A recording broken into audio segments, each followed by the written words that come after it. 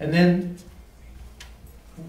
something that just brought me immense joy this week was a young couple, a veteran, a young man, reminded me of my own son.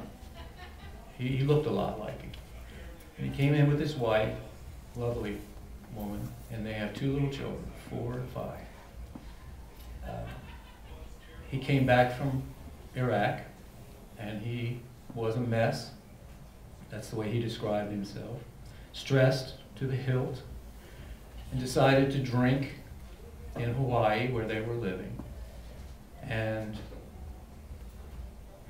he lost his license. And when he lost his license, he lost his career with the Army.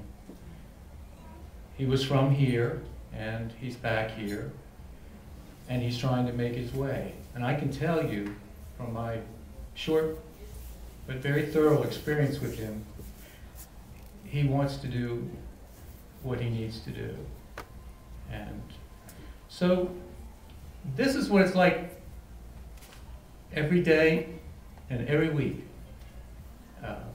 For me at Three Oaks, for Ella May at the Department of Social Services, for Kathy at Walden.